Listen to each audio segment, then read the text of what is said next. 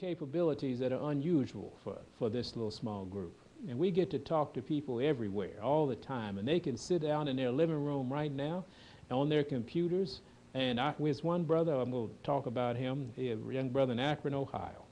Now, he's not young anymore. He sent me a picture of what he does on Sabbath.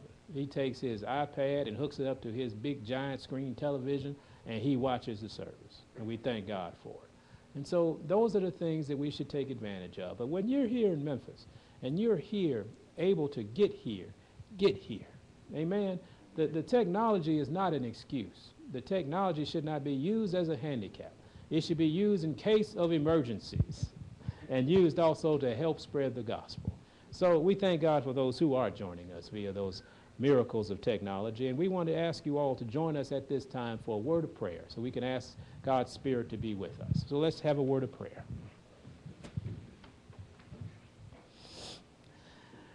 Our Father and our God, Lord, again, in the name of Jesus, we approach your most holy throne, Lord, as humbly as we know how. Father, on our knees, thanking you so much for the privilege. Thanking you so much, Lord, for being our God and allowing us to be your people. We thank you so much for this, your holy day, Lord, and we ask at this time that your Holy Spirit would lead. It would guide us in all your truth. Father, that you would open up our ears, that you would open up our hearts, that you would have us to speak the word and your word only, Lord, so we may hear and obey. Father, we also pray for those all over the world today who are doing exactly the same thing. We ask that your Spirit would be with the ministers all over this world, Lord, that they may speak with power and authority and with the power of a living God to affect the people, so they may also do what you have them to do. Lord, please forgive us for the sins we've committed against you, Lord, and we ask that you be with those, especially today, that are under persecution for your name's sake. Father, we ask for strength, comfort, and encouragement even in their hour of need. And in the name of Jesus, we pray and ask all things. Amen.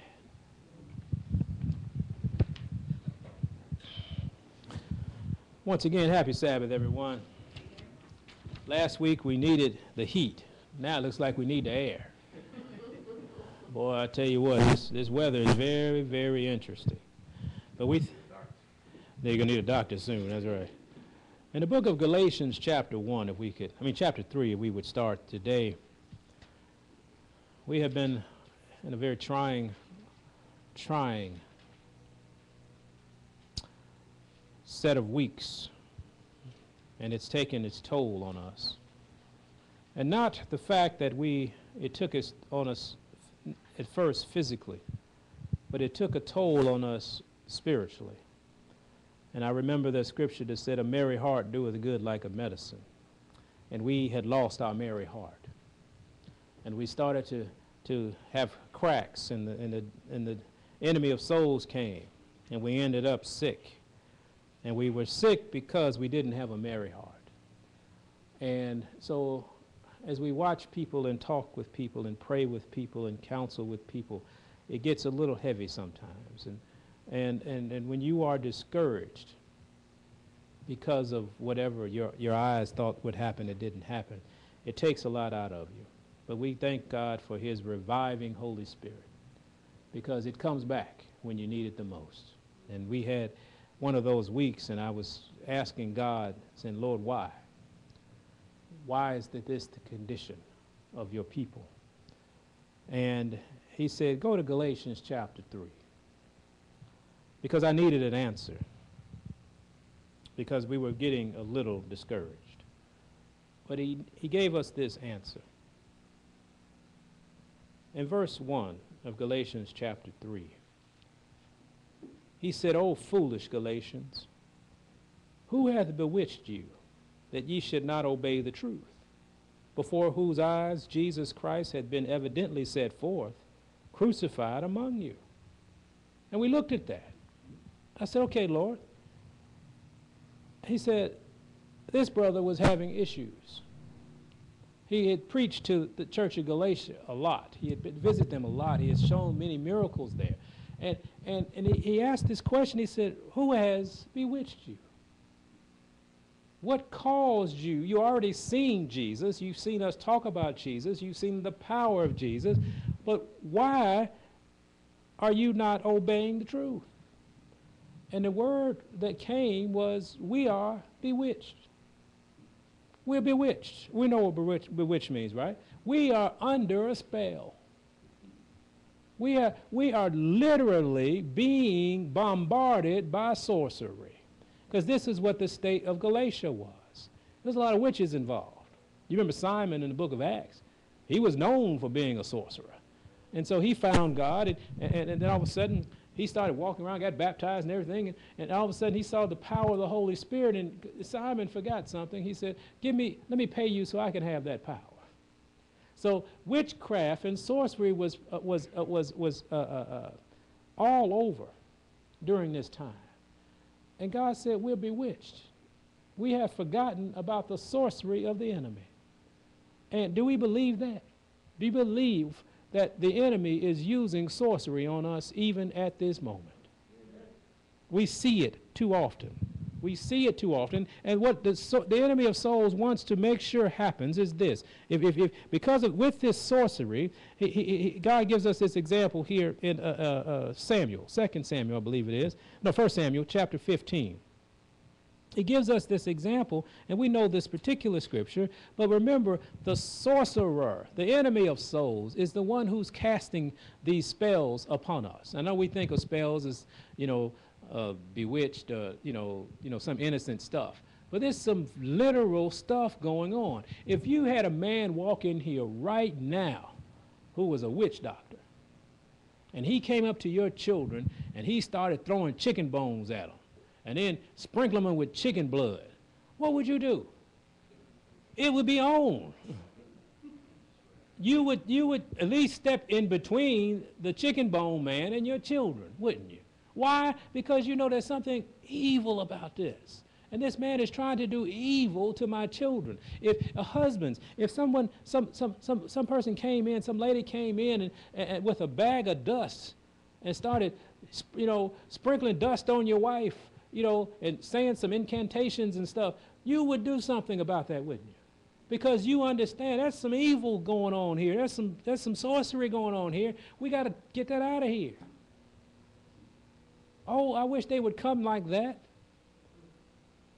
But there's no more gooba dust in the bag for us. They come differently now, don't they? It's the same spirit. It's the same purpose. It's just in Haiti they have the chicken bones. In America they have other things. But the sorcerer is alive and well in America today. And God was, in 1 Samuel, God was sharing with us, verse 15, the sorcerer, this is the ultimate goal of the sorcerer. Let's go to verse 22 of 1 Samuel chapter 15. It says, and Samuel said, have the Lord as great delight in burnt offerings and sacrifices as in obeying the voice of the Lord? Behold, to obey is better than sacrifice, and to hearken than the fat of rams. For rebellion is as the sin of witchcraft, and stubbornness as iniquity and idolatry. He said, because thou hast rejected the word of the Lord, he hath also rejected thee from being king. He was talking to Saul through Samuel, but he was trying to tell Samuel, he said, look, the goal of the sorcerer is to get you to rebel, to get you to not obey the voice of the Lord. That's the whole mission of the sorcerer. And he's doing a pretty good job. He did a good job on Saul, didn't he? Saul stopped listening to the voice of the Lord, and we know the history of this particular account.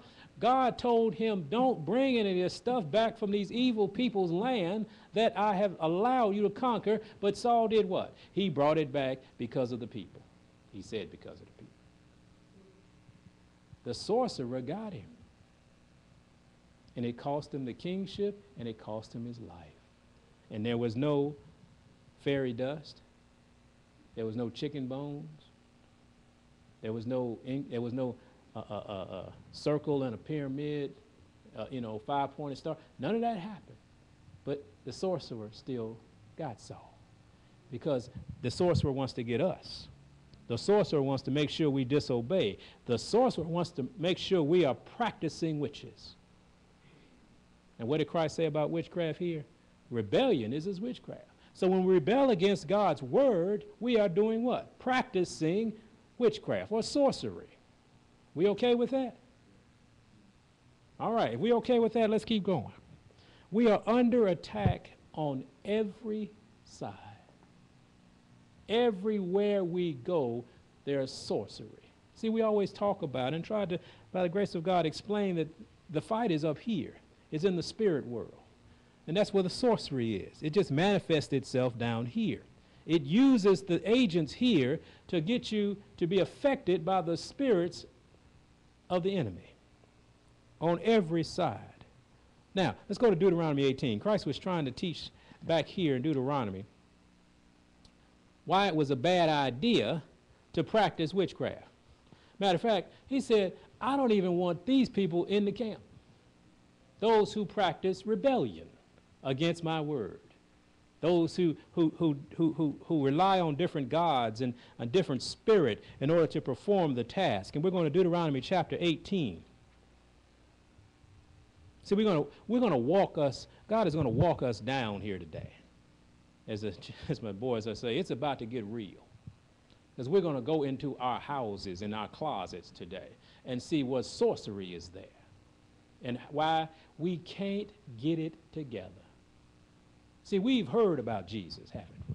That's what Galatians said. You've heard the teachings of Christ. You've seen the powers of Christ. But our lives are so messed up, and we don't know why. We have come to church. That's good, isn't it? But we don't know why. We just can't get it together. It's because we're being bombarded by this sorcery. But God said in Deuteronomy chapter 18, let's start at verse 10 if we would. Deuteronomy chapter 18. Verse 10 says, there shall not be found among you any one that maketh what? His son or his daughter to pass through the fire, or that useth divination, or an observer of times, or an enchanter, or a witch, or a what? Charmer, or a consulter with familiar spirits, or a wizard, or a necromancer. For all that do these things are what? An abomination unto the Lord, and because of these abominations, the Lord thy God doth drive them out from where? Before thee. Do you see? God says, these spell casters that are casting spells on you right now need to be out of the camp. Amen? Why? What's the end result of this thing? He said that I'm going to leave you. You got to be. We have to stop practicing witchcraft. We have to stop and understand that we allow the sorcerer to use us. The ultimate sorcerer, who is who? Satan, right? And God says, I don't even want them people in the camp. He said, I don't want that spirit in the camp because my people won't be able to get it together because they'll be bombarded by witchcraft all the time. And you said earlier this morning was you understood that the goal of the sorcerer was to get you to rebel against Christ. That's the goal. And if we find ourselves rebelling against the word of God, we are practicing what? According to the book of Samuel, right? For rebellion is as witchcraft. We got that? Now, you all right with that? If you're okay with that, we're going to go to this next point. Amen? Old people, you say, can the church say amen? All right. Now, amen means what? I agree. All right. Now, we're just going to stay inside of God's word because we have to figure out why we can't get it together. Why our lives are so messed up even after we know God. We have seen Christ. We have heard of Christ. Christ has been with us. We have walked hand in hand with him. He has touched us. He has changed our lives. He has shown us the power of a living God, but we still can't get it together because we're being bombarded on every side. You know how when in the book of Job, chapter 1, when the devil had to come ask the Father for permission to bother Job, right? Matter of fact, Satan said, you build a hedge around him, I can't get to him, right? Are we living a life where Satan doesn't have to go by the Father to ask permission? Is the sorcery so much that we, come on in? We got a seat right there at the dinner table just for you, Mr. Sorcerer. We allow you to come in through everything, through the music we listen to, through the television we watch, all the things that everything we invite the sorcerer in. And so he just says, I'm going to talk to you, Father. They already gave me permission. I'm out. And they want to know what's wrong with us. Because I know we get frustrated, especially when we take the time to read God's word and see what he asks of us. And we want to do what he asks us to do, but we just can't get it done because we let the sorcerer in. And remember, the sorcerer's whole goal is to get you to rebel against the God. Amen? Now, he's got a couple of tools. And in 2012, the sorcerer got some tools, doesn't he? Let's go to the book of, if we can, let's go to 1 John. Because there's some tools that the sorcerer uses. And this is the main thing that he's going to focus on. Because from after today, you will not be ignorant of his devices. Because that's what Christ said. He said, I don't want you ignorant of his devices. This enemy is coming, and this is how he's coming. So if we know that, we might stand a chance and might call on the power that can keep us from being overwhelmed by the enemy. Where are we going? 1 John. I'm going to show you what he does and what he's always done. And what he did in the garden is what he's doing now. 1 John chapter 2. 1 John chapter 2. This is what he does. This is how he comes.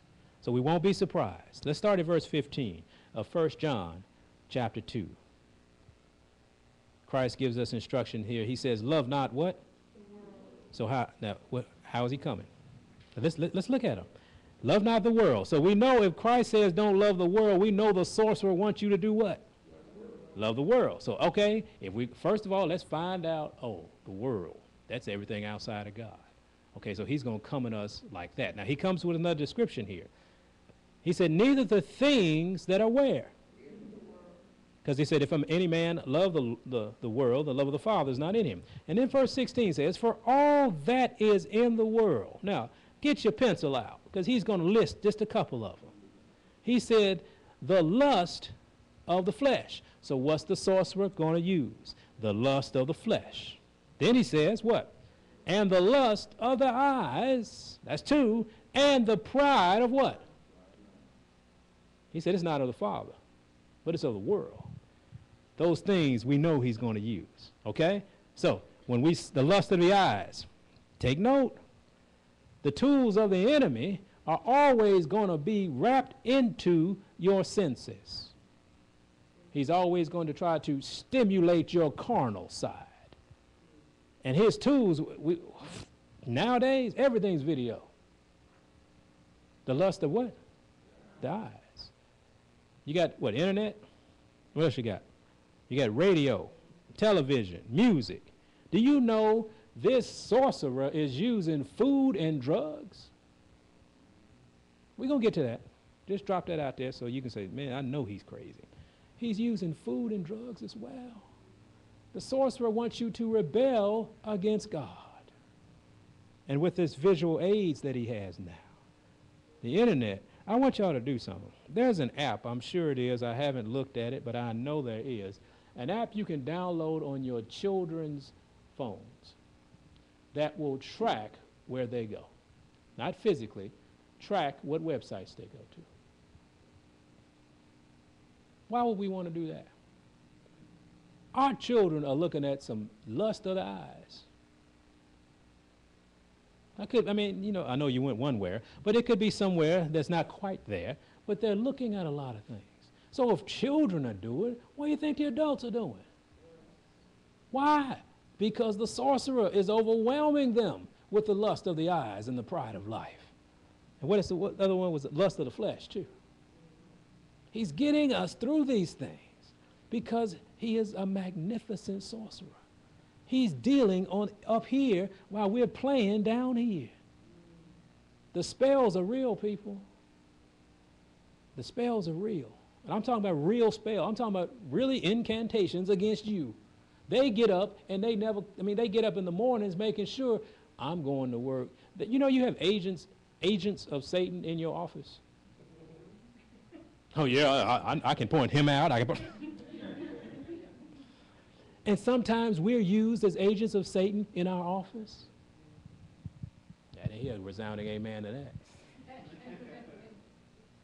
Anytime we rebel against the Father, we're an agent of who? You know, we get the attitude and cuss somebody out at the office. I didn't read that in here. When we get it, well, they need to treat me better than this, because really? Pride of life.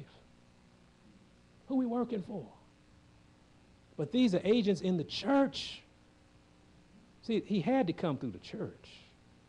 He had to come through the church. There's more sorcery going on in church right now, and people just sitting there mesmerized and don't know what happened. They threw the word out a long time ago.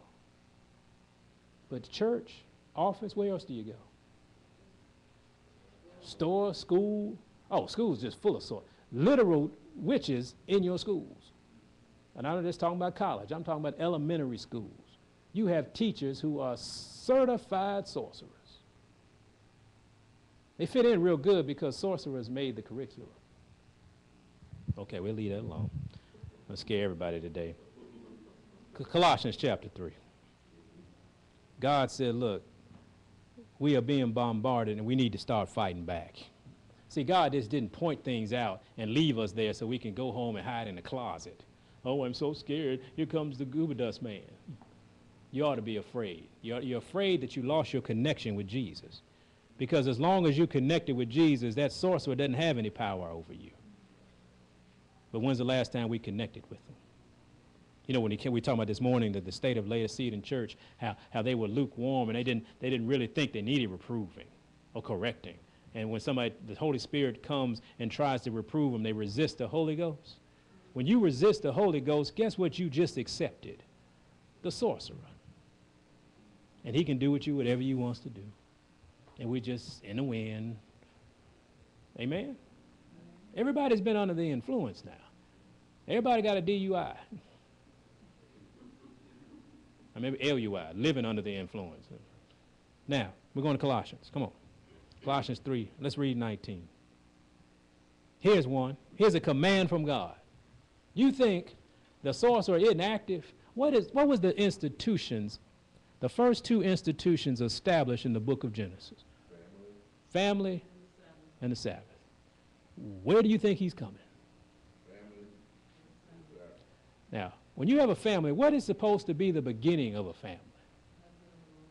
Some call marriage. Oh, don't you think the sorcerer is trying to throw his dust on that? And God said here in Colossians chapter 3, verse 19, husbands, do what? Love your wives and be not what? Bitter against them. In the Greek, the word bitter also means irritated with. Now, we're talking to the husbands just for a second now, or those who are thinking about being husbands. Because God started where? When he started correcting. He started with Adam, because it's Adam's fault. So sisters, relax for just a minute. We'll get there. But I want y'all to hear this. He used Eve to get Adam. We read that, right? Didn't make Eve worse than Adam. He just used Eve. The sorcerer came and threw a spell on Eve, and guess what happened? Adam was gotten. Adam was worse because Adam saw the spell. Remember in Timothy it said, Adam wasn't deceived. He knew what he was doing. But that spell got him. That lust of the flesh and that lust of the eyes got him. He said, I can't leave this one. And he rebelled against the command of God. Now, since Satan started there, why wouldn't he be doing that in 2012? It's works, doesn't it? Think about this. He told him, look, husbands, love your wives and be not bitter against them. And what has happened now? Let's go. You want to know? Let's read David. Come on. Let's go to the book of 2 Samuel. 2 Samuel. We're going to see if Satan kept this MO up, because it worked on Adam. And we're going to read about a great king, a king that God called the apple of his eye. And it worked on the king. Now, and the king didn't have internet. This king didn't have a television. This king, when he wanted to listen to music, he would say, look, y'all start playing. He didn't have to sift through the garbage. You know how you turn the radio, I don't want to hear that, I don't hear that. He said, play that. So it was a little different, but the sorcerer was still there. And he still used the same method as he used on Adam. We're going where? We're going to 2 Samuel chapter 11.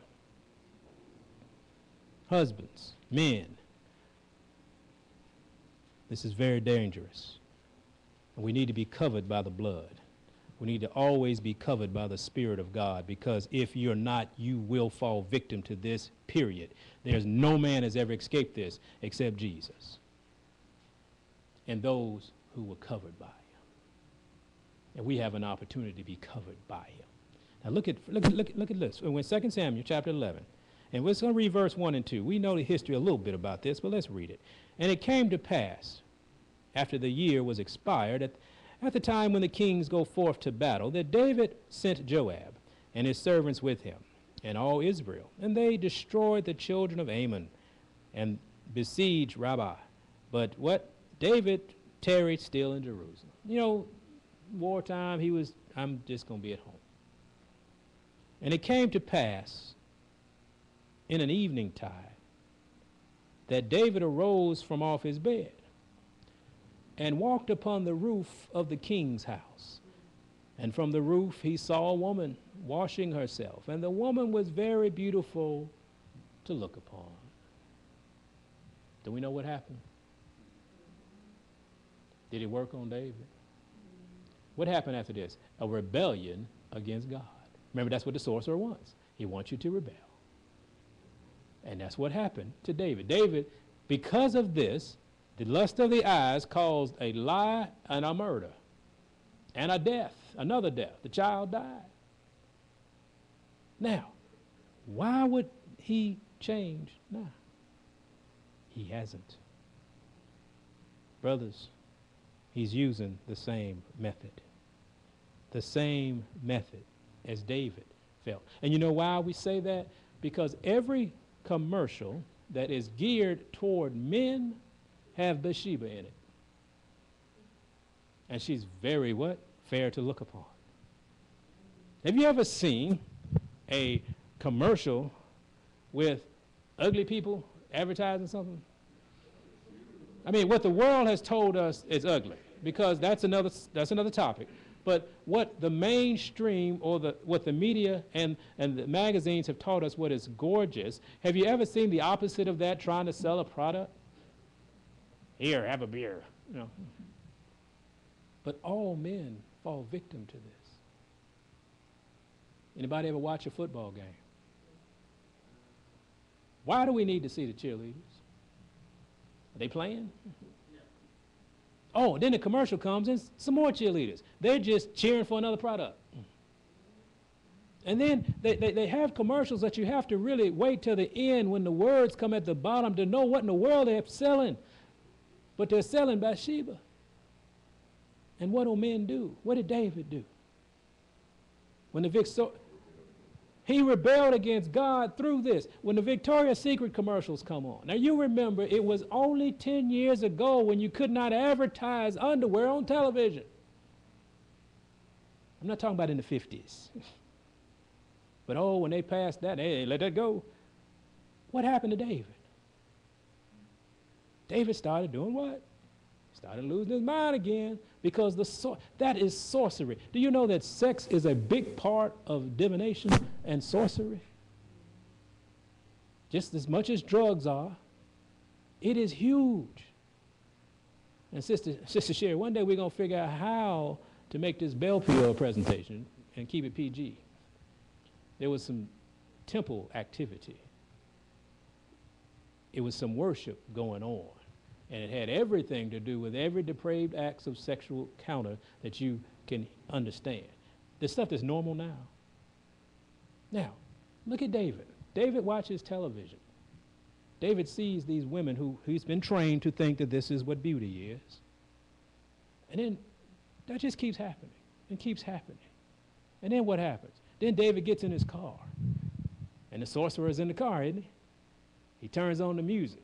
And then David hears about Bathsheba and the things that Bathsheba does.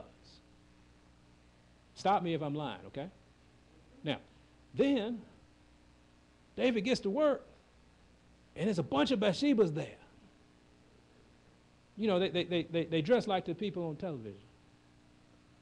But then David goes home. David has a wife. And David's wife doesn't look like Bathsheba. You know, when they first got married, beauty's old. You love that person that you married for everything that person was. But the sorcerer has convinced you that beauty is where? Out here. And so your focus is now out here. You walk home and your wife's been working at home all day, or she's been at the office all day and she's tired. And she walks in and you looking at her, wonder why she doesn't look like that. Wonder why she doesn't act like that. Why can't I have a wife? And all these things start happening because the sorcerer is doing what? Throwing that goober dust on you. And all of a sudden, what happens? Then the man gets distracted, doesn't he? David gets distracted, and he's starting to float away a little bit. Now, and don't think the devil hadn't been working on the wife. Because now David is not paying any attention to her. Amen? And then what happens? Then the sorcerer comes up and says, he ought to pay more attention to you. He doesn't satisfy your needs. He doesn't look after you. All that is happening. David's out here floating, looking for Victoria's Secret for some reason. Now, David's out of shape. All right, David is a bum, okay? But it doesn't matter because society has trained David to say, this is what I want. And beauty is on the outside and it has nothing to do with the inside. And now the wife is struggling with the sorcerer, telling her that you deserve better than this. He ought to do better than this. You are a queen. I've seen talk shows like that. But you just tell your man he need to get it together. Really? Now, that's the sorcerer's way. Should a man pay attention to his wife? Yes. Should he be there for her emotional needs? Yes. But David's out there with what? Chasing a pipe dream, a fantasy. And now she's left alone and unprotected from the sorcerer. Adam. If Adam had never left Eve's side, Eve would have been okay. Adam's out doing something else. So now, look, remember there's two institutions, the family and the Sabbath? Now the sorcerer's in the house, and he's working on both of them. Kids don't stand a chance. They just gone. When this happens, this kid's just nutty as a fruitcake. But now, look at this. This is what's going on. And we're irritated. The men are irritated with the women are irritated with the men. And guess what happens? The sorcerer makes you break another command of God. Let's go to, if we would, to Philippians chapter 2. Are we telling the truth this morning? Because all of these avenues that the sorcerer has, we're being bombarded and we're asking it to come into our heart and come into our lives and come into our house. There's some stuff on television now that should never be on anybody's anything. Oh, I remember. I'm not old. But I can remember when certain things you just couldn't do on television. You couldn't even do some things on HBO. Back in like the early 80s, make sure that's after 2 o'clock in the morning.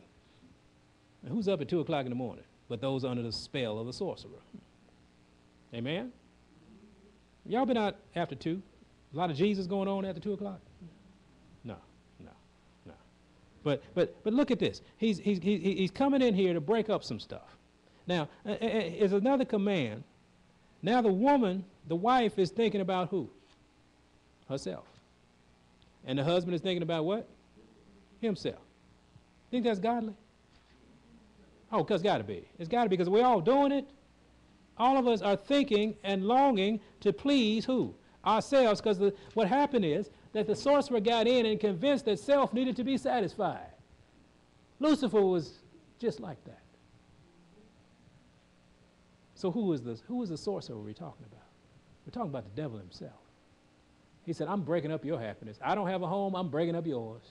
And I'm going to break your home up by letting you focus on yourself. I got to find myself. Where'd you go?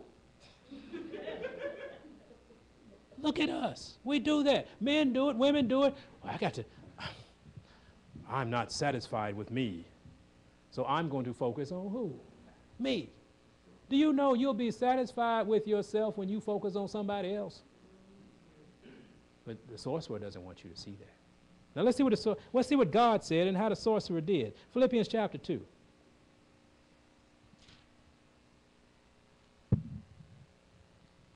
God says, verse 4. Remember the sorcerer, his whole job is to what?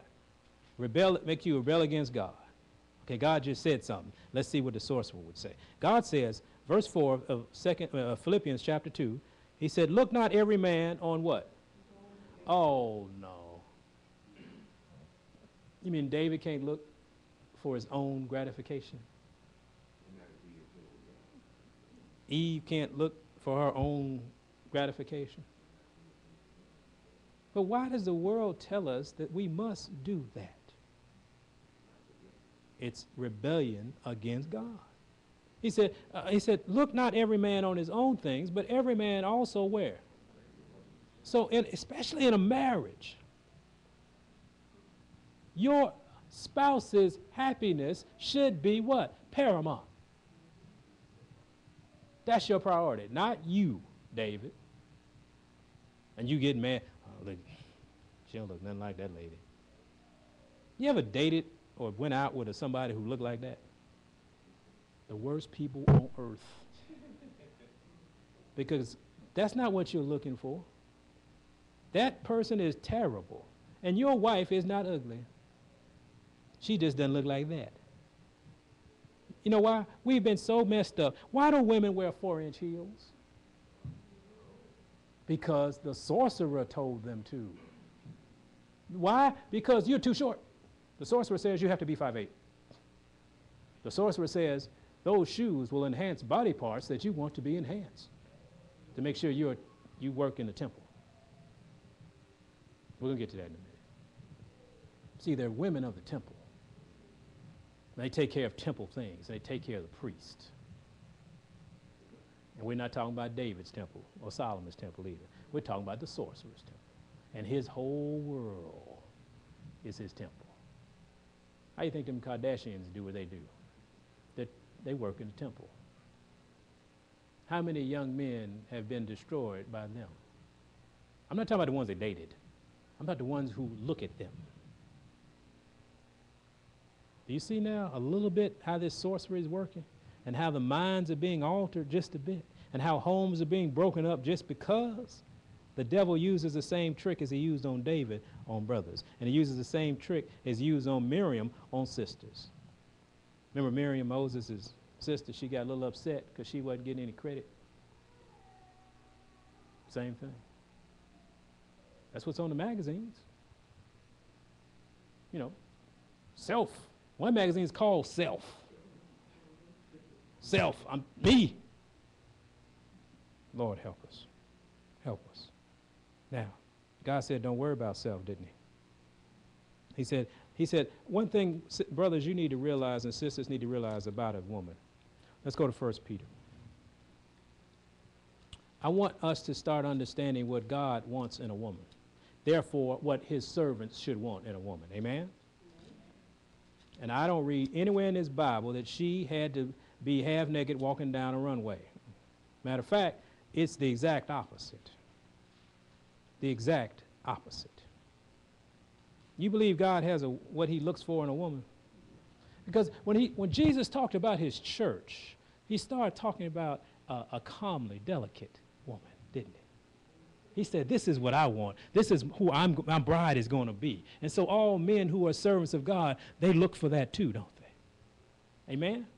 They should look for that. But those who have once known Christ and allowed that connection to be broken, now they're looking for something different and they're breaking up the homes. Sisters, pray for your husbands. Pray the blood of Jesus over them, for the sorcerer is active. Amen? We're going to 1 Peter, right? 1 Peter chapter 3. 1 Peter chapter 3. We're talking about a woman. not a female, a woman. There's a difference. We know there's a difference, though.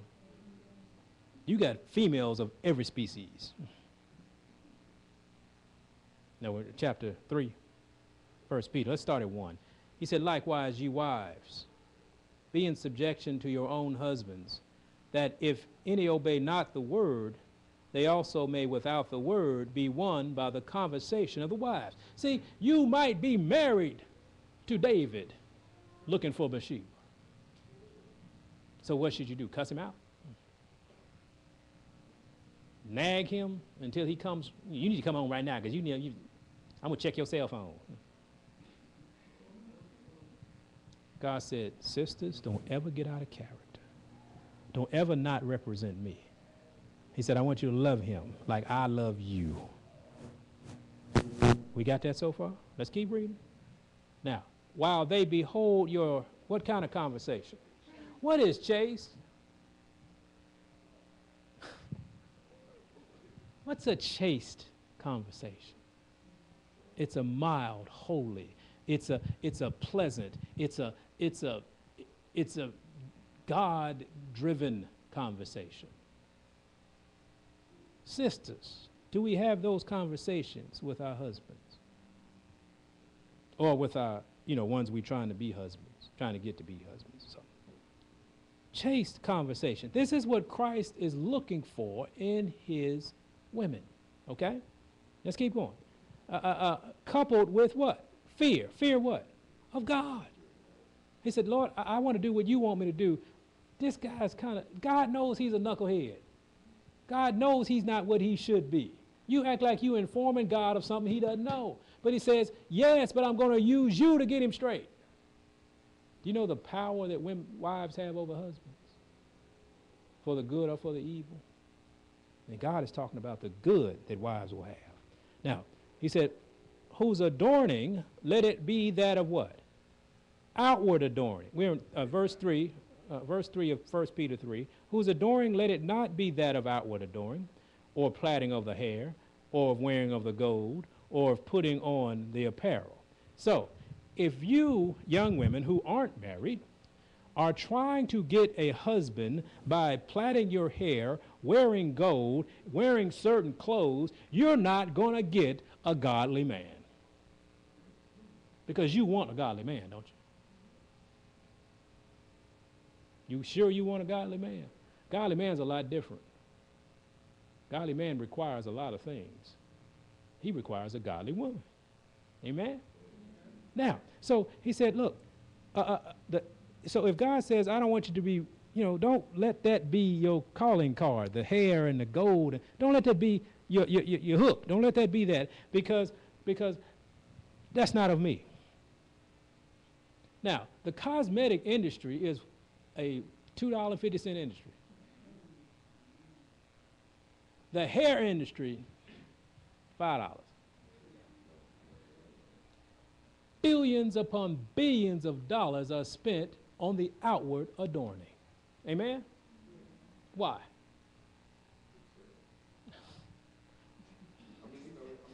Well, yeah, I guess if they didn't buy it, they wouldn't sell it. That's why they do it. Why? The sorcerer told you to do that. God just said, don't worry about that. Now, God didn't say be raggedy and ugly and crusty face. He didn't say anything like that. Okay, so sisters, that's not what he's saying here. Because I've known sisters to do that. Oh, well, God said I don't have to wear, and they go all the way to the other end, and they still as lonely as they were when they were on that end. But God said, don't worry about those things. But the sorcerer has put out the makeup. The sorcerer has put out the gold. The sorcerer has put out the outward apparel. How do you know what to wear? The sorcerer told you. The little guys in France figure it out, and they send it over to you. You know what those little guys in France think of women? They don't like y'all. They try to be you, but they don't think of you much. And this is the spirit that causes the sorcerer uses to make us dress like we do.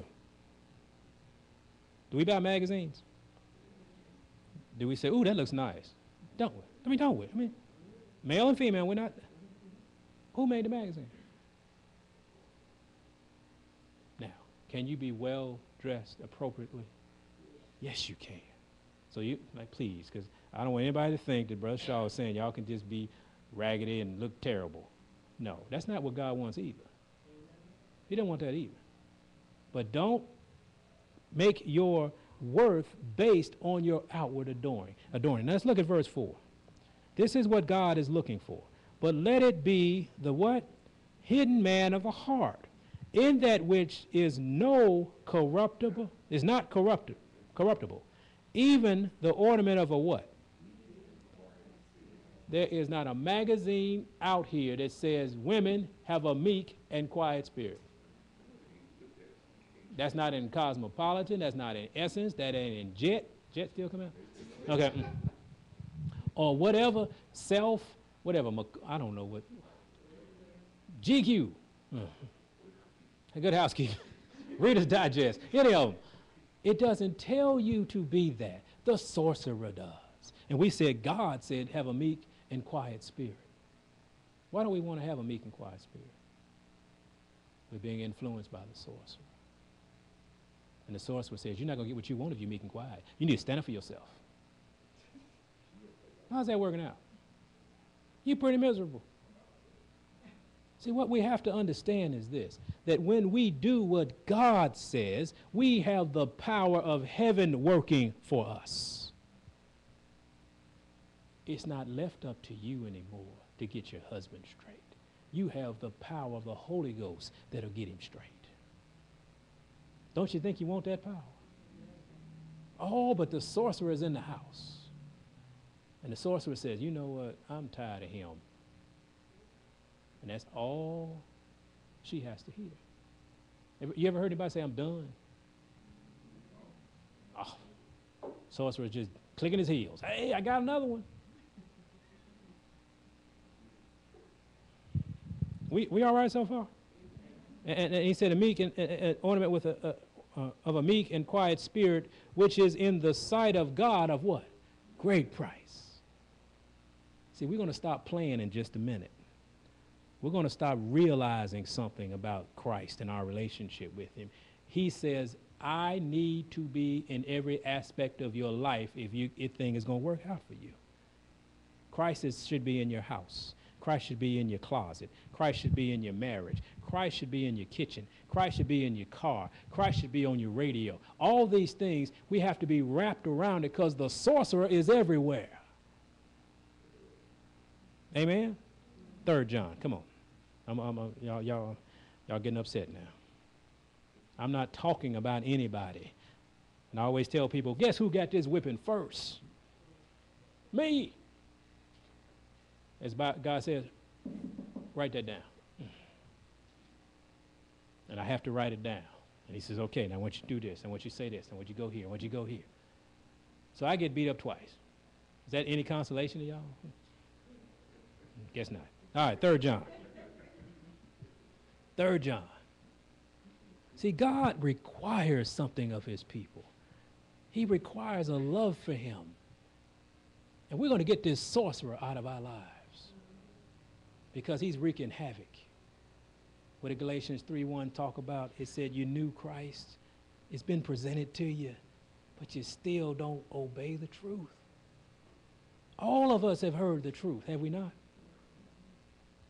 And we're falling victim to the sorcerer. God said in John 3, 3 John, 3 John, it's only one chapter. Verse 2 says, Beloved, I wish above all things that thou mayest prosper and be in health. Amen? Even as thy soul prosper. Where do you think the sorcerer is coming at? Health. Jesus understood there was a direct connection between spirituality and your health. He went around healing people. He spent a lot of time in the book of Leviticus talking about eat that and don't eat that. He said, that's going to make you feel bad. Don't eat that. That's going to shorten your life. Don't eat that. And we argue with Christ about that now, don't we? No. Well, I can eat, I can pray over anything. You can pray over that rat all day. You can. Pray over it. Lord, thank you for the rat. I've never heard anybody do that before. But I've heard people pray over pork chop. God said, leave that pork chop alone because its chemistry of its body does not match the chemistry of your body. There's nothing all of a sudden unholy about the pig. God said, don't call anything, what? Unclean that I've determined clean. Now, God never determined that to be clean, but God made the swine for a reason. Thank God for the swine. Amen? Amen. Swine's the best vacuum cleaner since Hoover. That swine can clean up stuff, man. They can go around. If you got a big farm, get you some swine, let them clean up everything. If you got a fish tank, get you a catfish. You won't have to buy any algae removal. That catfish should go in there and he'll start eating up everything and clean. Thank God for the catfish. God never told you. He said, but his chemistry is different from yours. That garbage he's eating, if you eat him, you're eating the garbage. It's going to stay away from that. So the sorcerer came in and said, God said you can eat anything, just pray over it. You can pray over it and pray God has mercy. We've all done that, haven't we? You can pray over high fructose corn syrup. You know what's funny about it? Corn should not even be in the whole thing. There's no corn in it at all. It started out as corn. This is with the end of whatever the chemicals wanted it. High fructose corn syrup works on your liver like alcohol does. We want to know what's wrong with us now, but I don't drink. This stuff is killing us. So the sorcerer came through. The sorcerer has many agents in the food industry, doesn't he? His agents are so bad now, they patent life. Every seed is patented now. And so when you get that GMO seed, it's got a stamp USDA Monsanto. The sorcerer is working through that. And you know why the sorcerer works through the food? It's so you won't be in health and you won't prosper. How much does medicine cost these days? How much is how much is health insurance cost? Don't know. Would like to have it, but it's way out of my budget. It's just amazing. I was just thinking, health insurance? That'd be nice. But you know what? God has an assurance that he said, you know what? If you would follow my lead on what you do with your life, you might be all right. I was just thinking this week. I was sick. You know, sounded bad, terrible, chills, everything. Took what God prescribed. You know, the little herbs and the vitamin C's and all that. Hadn't seen the inside of a Walgreens except to buy a battery for my watch. Why? Because God says, I'm concerned with your health. I want you to be healthy. And so here's some things I suggest you take. Hang with me and you'll be okay. Do you see what the sorcerer, have you ever seen Walgreens logo? If you haven't, drive by. It's on every corner. It's a sorcery logo. It has the stars coming out of the pestle because it's about the spirit. It's about the sorcerer. Oh, one day for people who hadn't been around for a while, we're going to do a nice little, that presentation we used to do about what's really going on and who works for who. And you see these logos, you like, oh man, that's the sorcerer. Yep. And the sorcerer has no reason to make you healthy. So let's keep that in mind. He comes at the food too, doesn't he? He said, the stress that you have is killing you faster than anything. The lifestyle he is telling you to live, he has convinced you to live through the internet, the television. Do you know people don't live like that? There used to be a show years ago called Lifestyles of the Rich and Famous. At least they would tell you, this is how rich and famous people, this is not how you live, but this is how. Now, they make people think they can do that. They making $9 an hour trying to live like that. And what happens? Too much stress. You can't do it. How many jobs do you have to have? Lady bought a car. One good one. And guess what? And the sorcerer is taking those away. There are no good jobs. All right. Used to be a good job. You could work at the plant. You know, Firestone or GM or International Harvester, and you could do well. You could retire from the plant. Wonder Bread.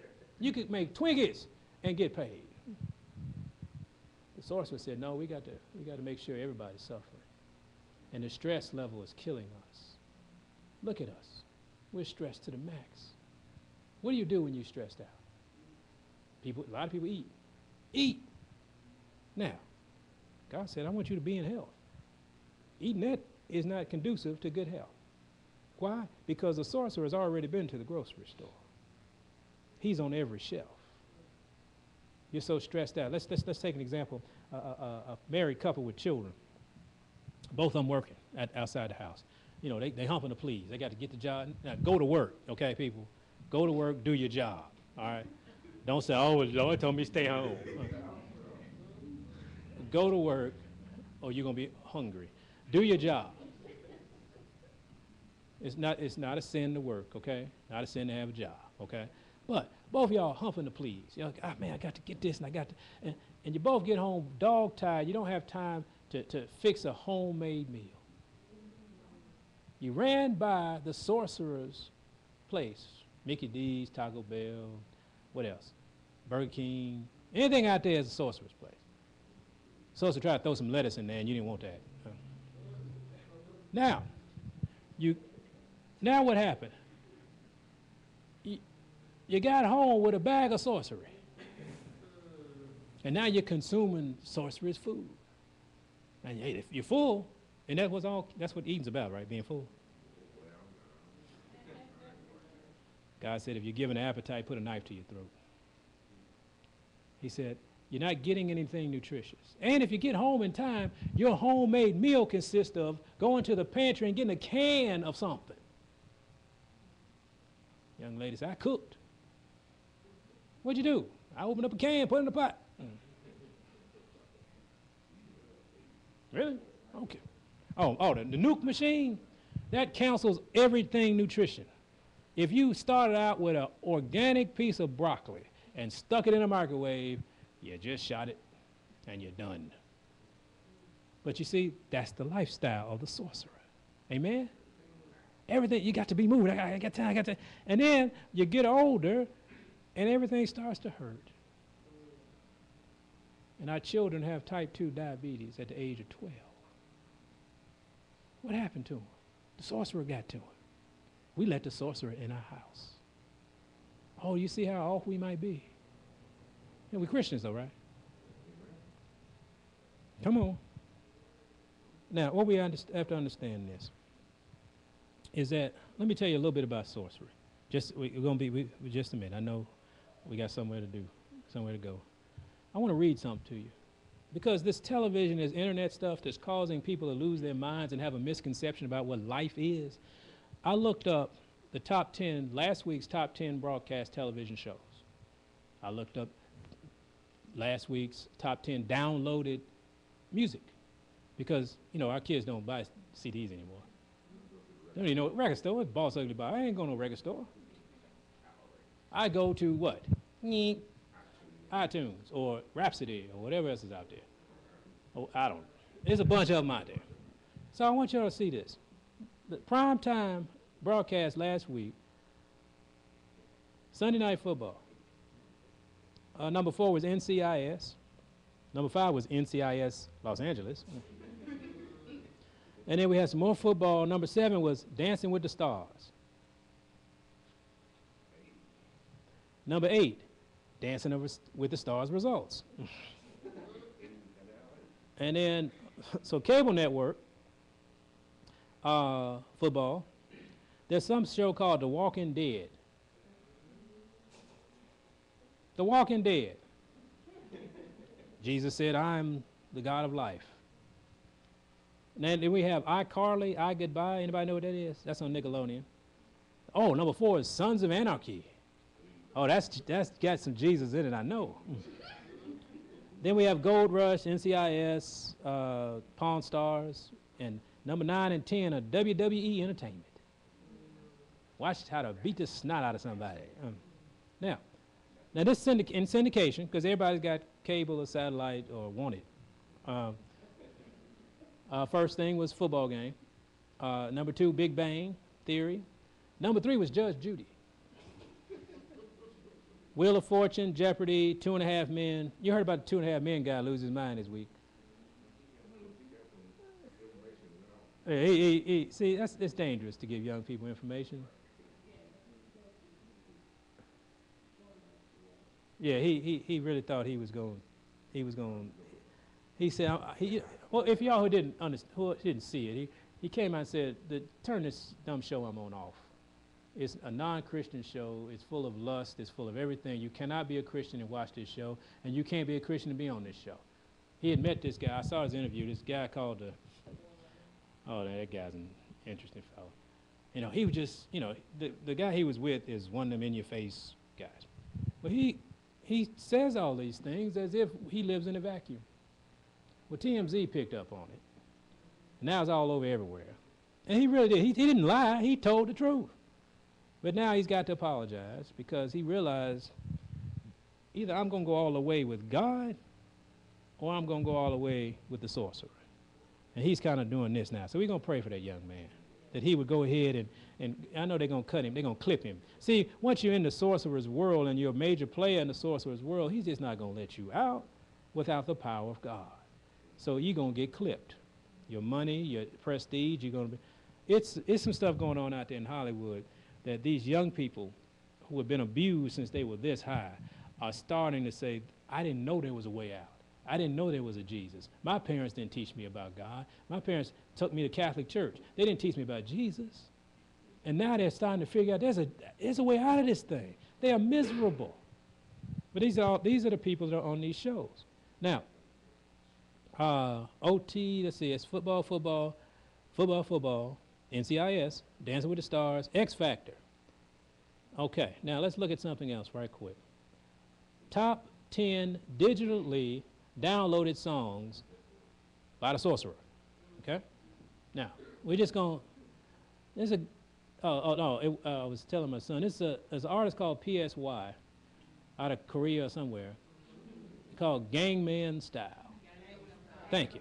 Yeah. Number 1 downloaded song, Sorcery. Number 2, a guy named Bruno Mars. You know what this song is called? Locked Out of Heaven. Who's singing that song? Who's locked out of heaven? Who want to get kicked out in Revelation chapter 12? Come on, y'all. I know, I told you, we're going in the closets today. Number 3, some lady named Rihanna. Rihanna. And you know what? I saw this video because I looked at this. I said, her song's named Diamonds. I was like, oh, yeah, right. This video is so full of sorcery that it's just like, people watch this.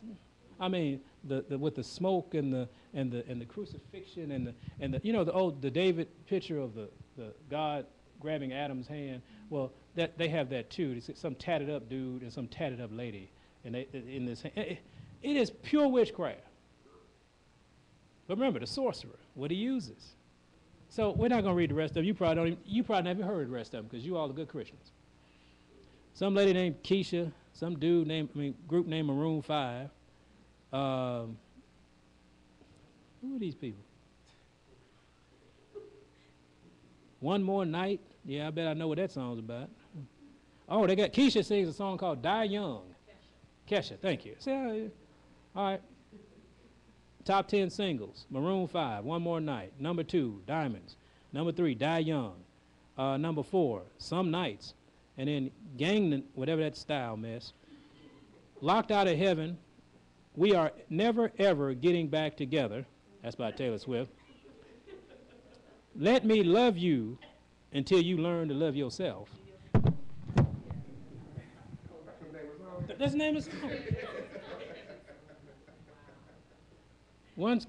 Number 9 is Too Close. Number 10 is I Cry.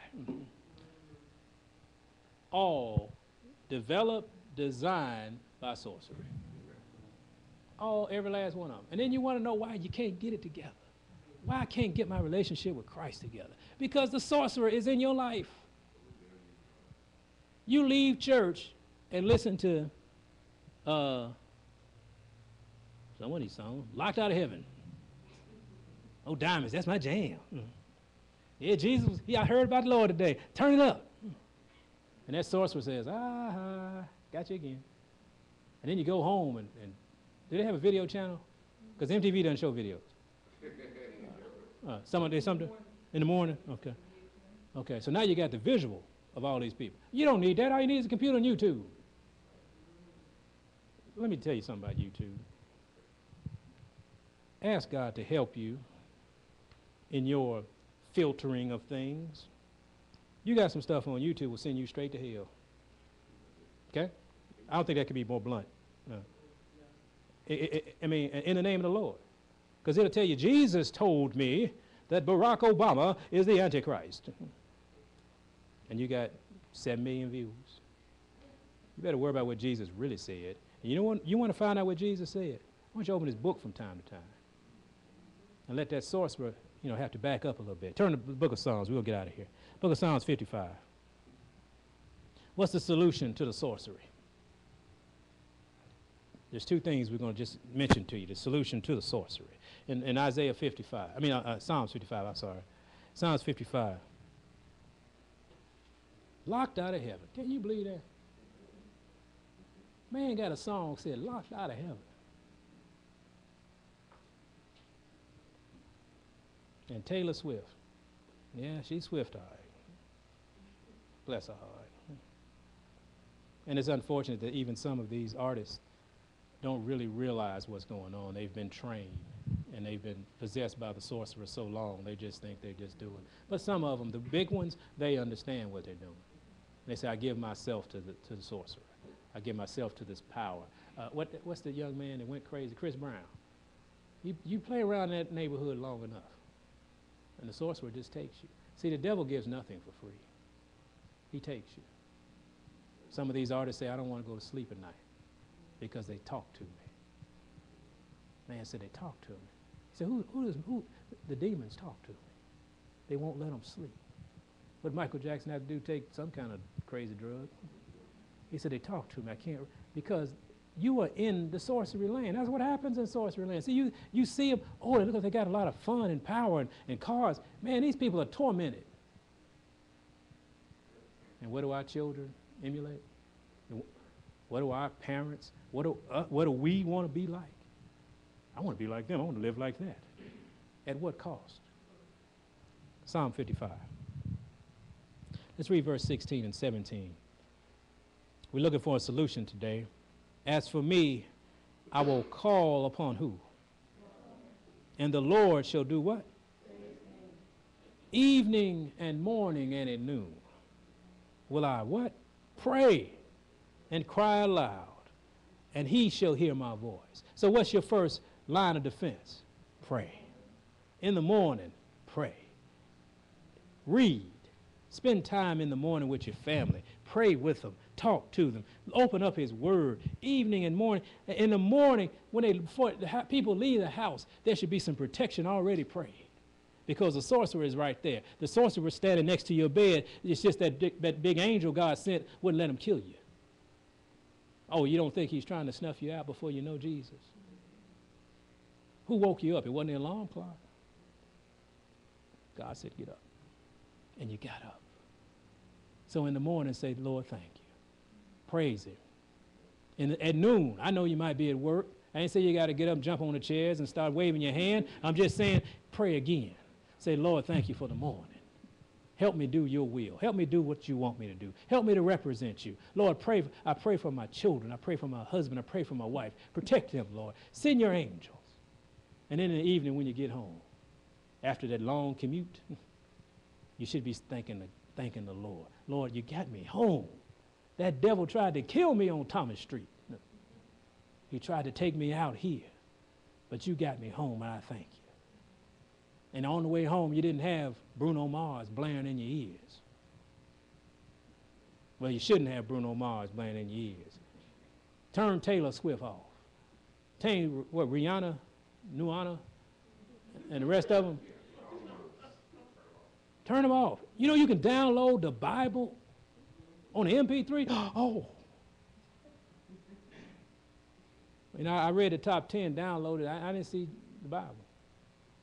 Why? Because a sorcerer is making sure you don't hear the word of God. Do you know that at the name of Jesus, every knee is going to bow, even Satan himself? So when the sorcerer comes and now you have eyes to see, you see him come and just say Jesus. And the sorcerer gets a little uncomfortable. And he'll leave. And before he leaves, I'll be back. Because you're going to mess up. You're going to lose your connection because you're going to be tempted and you're going to fall because you forgot Jesus. So we pray, right? James chapter 4. We got things to do today. James chapter 4. My question to you this morning is this. Have you heard the truth? Now that's not really a rhetorical question. Have you heard the truth as it is in God's word? Now you have the ammunition to fight the sorcerer. Now you know where to go. When that sorcerer comes to you, David, and starts talking about Susie at the work, because you know the sorcerer will send Susie to make sure everything you thought you imagined, your fantasy world, will come through the door. Yeah. But you got some Jesus in you, so you're not really just openly doing it. But you start praying. And you say, Lord, help her. Because she doesn't know. She's being used to. And when the sorcerer comes and speaks to your sisters and say, so, you say, you know what, I think I'm going to call the name Jesus. Because I heard that sorcerer before. And when the children, when you're out there in the schools and the sorcerer comes next to you, let's go do this. I don't worry about that. We don't have to do that. Why don't you see my new bracelet? Just say, hold on, Lord, help me. Because I'm being bombarded by this witchcraft. I'm being invited to places I know I shouldn't go. I'm on the phone talking to somebody my parents don't want me to talk to. I'm sending texts I shouldn't be sending. If you can't send the text in front of your folks, something's wrong with that text. Amen? If you can't have that conversation in front of your family, your elders, something might be wrong with that. What do you think? Now, I know our children don't do some of that crazy stuff. They ask some crazy stuff out there. We pray they don't. Amen? But somebody does that we're going to run into. Somebody's little girl, when I say little girl, she's 15, 16, is sending lewd pictures over the internet. Somebody we know does that. So we got to give them what we learned today. And in chapter 4 of James, and we're going to read verse 7. After we pray, we do what? It says, submit yourselves. Therefore to who? See, we know how to submit. We've been submitting to the sorcerer a long time, so we're kind of used to the feeling. But we need to submit ourselves to God. And he said, resist the devil, and what will happen? The sorcerer will flee. But you got to resist it. First, you got to submit. And so when you submit to God and the Holy Spirit comes and starts talking to you and starts making suggestions about your life, just follow and say, amen.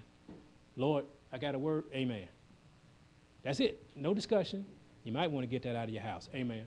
You might want to turn that off. Amen. And he gives you the power to do it.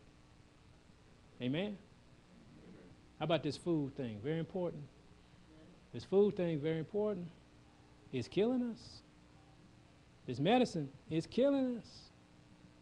Almost 300,000 people die in hospitals. Oops, by accident.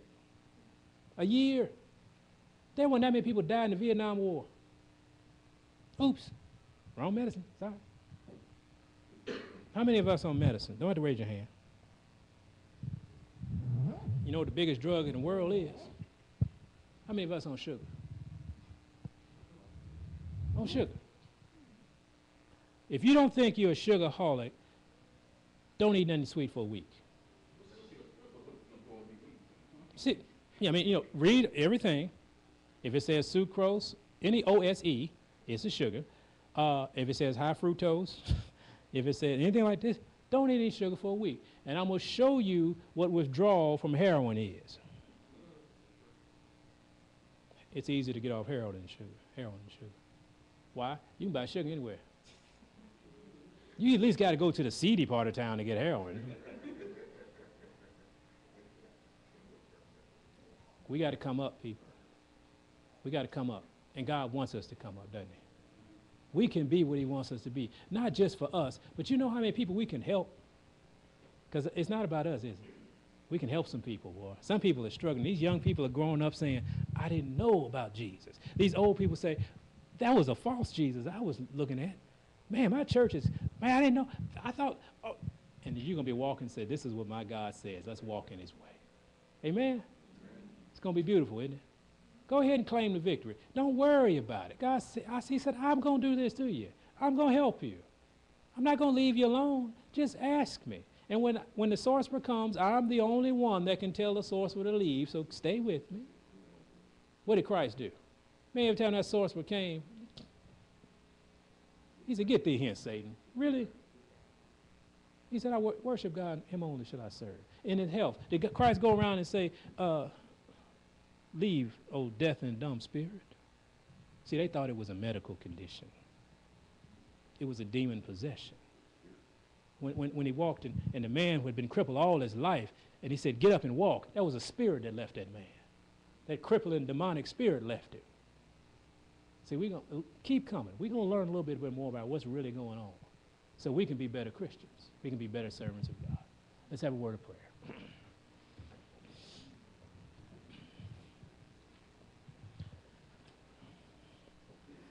Our Father and our God, once again, Lord, in the name of Jesus, we come before your most holy throne, thanking you again for your message today, your word today, Father. We read in your book, Lord, that you are able and more than willing to help us conquer this sorcerer.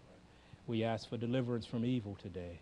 These inclinations that we have to embrace sin, Father, we ask that you would deliver us from that. Lord, that you would relieve us of the stress and the pressure that this Satan has put on us. Lord, that you show us the good and the right way and give us the strength to obey. Lord, so we can be rid of this mess, that we can go on and do what you would have us to do. Thank you for your word, Lord. And in the name of Jesus we pray. Amen.